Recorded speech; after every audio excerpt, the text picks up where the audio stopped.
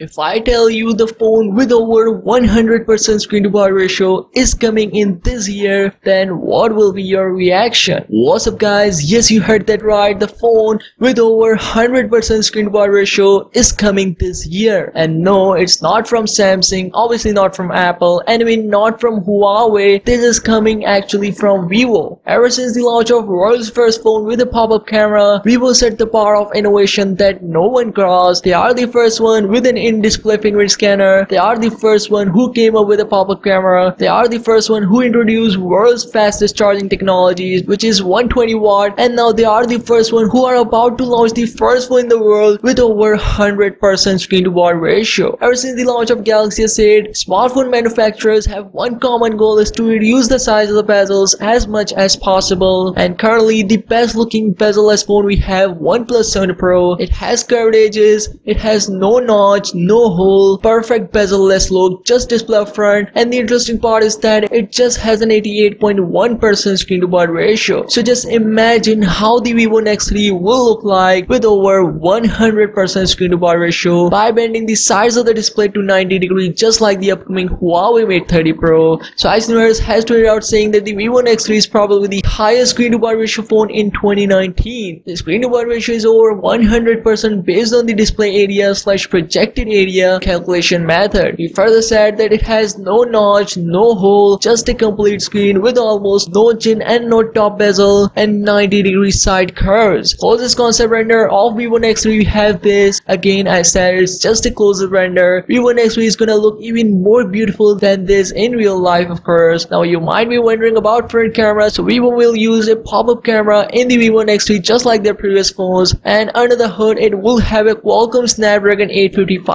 Plus chipset, and there might be a proper 10x zoom camera as well, just like the Oppo Reno 10x zoom, because as we know Vivo, Oppo and OnePlus are sister companies, so it's not a big deal if Vivo use Oppo's 10x zoom camera. So yeah guys, that's all for today's video. Definitely subscribe to the channel for daily tech videos, and why not support this channel to like this video, it would really be appreciated. So thanks for watching and see you soon.